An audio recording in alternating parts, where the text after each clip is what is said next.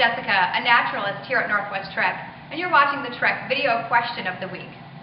Visitors here to the park usually have an easy time identifying what animal they're seeing, and if they ever have questions, they can read the animal ID graphics or ask any one of our friendly staff for help. But out in the wild, it can be a little bit more challenging. So we're here with wetlands keeper Jess to find out if we see an otter in the wild, how do we tell if it's a river otter or a sea otter? That's actually a really good question. And the first thing you want to look for is where are you seeing the animal?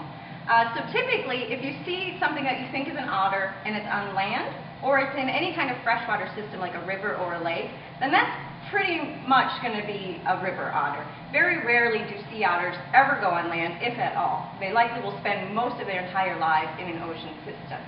A river otter can also be found in an ocean, so if you see an animal that's in the ocean, you could possibly be looking at either a sea or a river otter. So then you want to look at how is it behaving. The sea otters are the ones that can float entirely on top of the water with their entire bellies up. River otters can float on their backs a little bit and show a little bit of their belly, but they can't sustain it on top of the water for very long. They need to keep moving. And most often you're going to see them swimming in the water with their bellies down and their backs above the surface. Finally, you want to look at size. A sea otter is going to be much larger than a river otter, but it's going to have a shorter tail. And a river otter is going to have a smaller body, but a much longer tail for its body shape. So those would be the main things that you would want to look at.